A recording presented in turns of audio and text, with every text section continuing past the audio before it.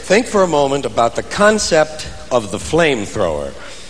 Okay? The flamethrower, because we have them. Well, we don't have them, the Army has them.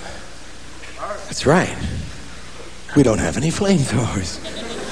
I'd say we're fucked if we have to go up against the Army, wouldn't you?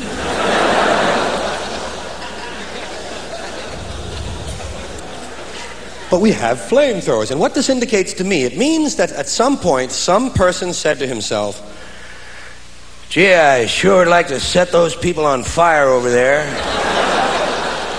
But I'm way too far away to get the job done. If only I had something that would throw flame on them.